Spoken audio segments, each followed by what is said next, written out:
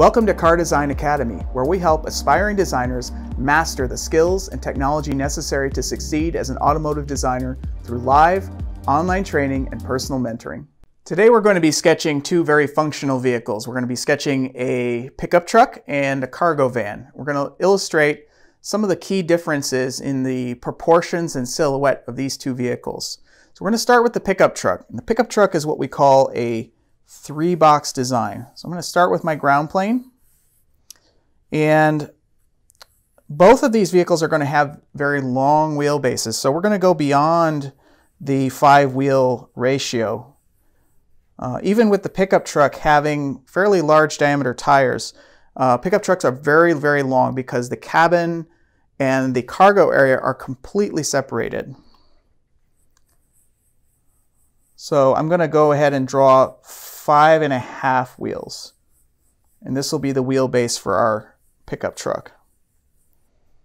Pickup trucks also have a fairly high ground clearance. So we're going to align the bottom of the vehicle to the wheel centers.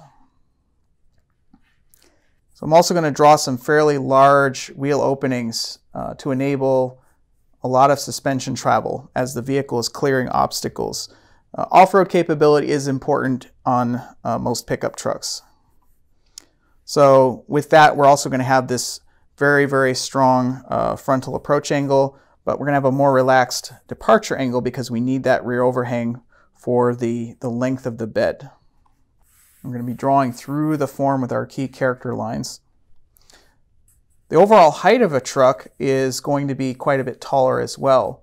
So we're going to go above the two diameter limit, and we're going to go towards something more like 2.5. The character lines on most pickup trucks are quite level. Not a lot of what we call wedge because pickups are often available in different lengths, different bed lengths, different cab lengths. They need to be able to keep all the character lines running through with different lengths of body panels. Also, pickup trucks usually have a very, very upright grille, very prominent hood or bonnet to make them look tough and powerful. The windscreen is going to touch down behind the front wheel, but aiming at the sort of top of the front wheel. And then because the bed and the cabin are fully separated, I'm going to draw a line running through. And there actually is a typical gap between the cab and the bed to enable the truck to flex and twist as it's going over off-road obstacles. We might see some of that underbody and suspension because of the high rocker. We might introduce some rugged elements on the wheel openings, on the around the wheel houses. Because this is an off-road capable vehicle, we're also going to have fairly large tire sidewalls and small rims. This is again to allow the vehicle to clear obstacles without damage to the rims. So as I said, this is a three-box design. This is what we call a three-box design, which means the engine, the passenger cabin, and the cargo area are completely separate volumes, completely separate elements. Now let's contrast that with a cargo van.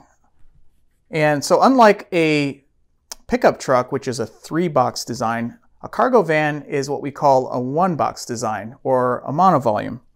And that's because the entire silhouette of the van is going to be kind of contained within this one shape. And that's to maximize interior space, cargo space, for the footprint of the vehicle.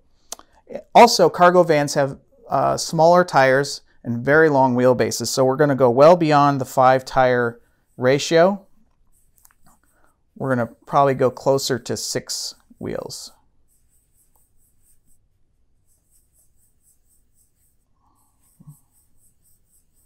So we're going to go to about 5.5, 5 3/4 wheels.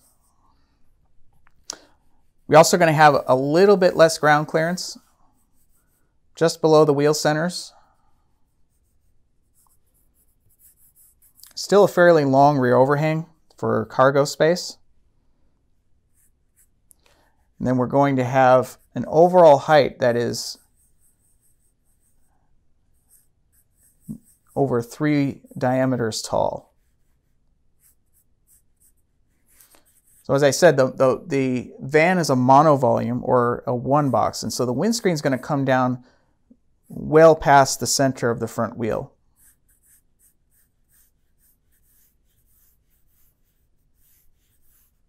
Oftentimes cargo vans have a more dynamic character line on the body side, so not quite so level, because they usually come in only one length.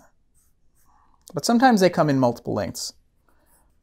In many cases, a cargo van doesn't have any windows past the front door, especially if it's really geared more towards business use or cargo use versus passenger usage. And so this is the key proportional difference between a 3-box design, a pickup truck, in which the engine, the passenger volume, and the cargo volume are completely separate, versus a 1-box design where engine, passenger, and cargo are all contained within a single volume. If you're looking to take your car design career to the next level, you need a mentor who can show you the way. Go to www.CARDESIGN.ACADEMY and book a free discovery call. We can help you map out a strategy to master the skills and technology necessary to succeed as an automotive designer through live, online training, and personal mentoring. Whether you're just starting out on the journey or you're looking to level up, subscribe to our channel and be sure to follow us on Instagram at CARDESIGN.ACADEMY.